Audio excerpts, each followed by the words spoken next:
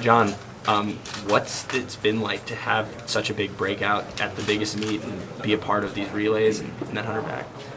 It's pretty surreal. It doesn't really even sink in yet. I mean, like from like high school, I've been dropping a lot of time, but then last year I think like I always thought to myself, well, stop somewhere. And so, but it's just good to see that like hard work and training and like getting sleep and everything pays off in the end.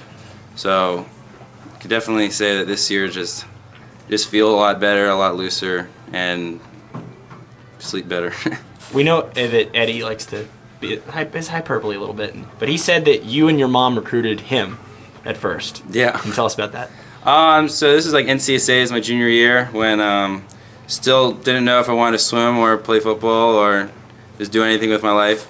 And so my mom, of course, is just like, I'm at this swim meet with all these college parents. I don't really, like, this is all going over her head, and I'm just like there having fun in Florida. And she comes up to me, she's like, John, all right, now I met the Texas coach. I introduced myself for him, and he wants to talk to you. And I was like, who? What's his name? So my mom like comes and points him out, and then I talk to him, and of course Eddie's just being Eddie. He just cracks jokes, doesn't really talk about swimming, asks like one or two questions about it, but then just has like a normal conversation. So just got to know him, didn't really think I'd end up swimming for him at all, or like whether Texas was good. Never really, even before my recruiting trip, like thought of Texas as being like an option for me. So yeah. Are his jokes still as funny? Yeah, some of the jokes you gotta laugh to make him a happy guy, and so practice can be a little better. But other than that, yeah, he's a funny guy.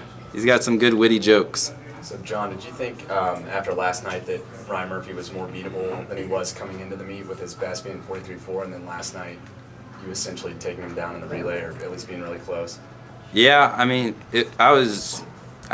Ryan Murphy is the greatest backstroker there ever is, but like seeing him at the Olympics and seeing him last night, and I know from like Joe's my roommate, and he tells me how like hard the 800 free relay is on Wednesday, and then you got 3 more days after that, and so seeing him do that for the first time, I bet it's just like really hard for him. But yeah, definitely have that in my mind. Joe said last night that you guys wanted to have a lead and not have the back end guys bail you out on the 400 medley relay. So what was it like seeing that was really happening and that you guys were putting up a historic time like that? I don't really know. I mean, Will and I always joked about it because we didn't think it would be possible.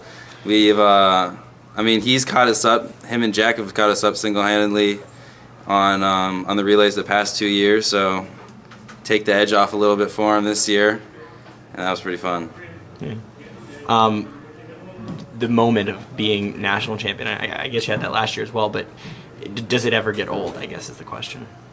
No, of course not. I mean, each race and every event and every session is just a new session. Like Chris Kubik always says, each session's a new session. Start over 0-0, and then you just got to finish the session strong. So, I mean, each race, watching Townley win the 2 again, and then Clark having a great swim, doing what he does like every day. It never gets old. Your adrenaline starts pumping and butterflies in your stomach. Just got to keep it going. Cool. Well, congrats, John. Thanks. Thank you.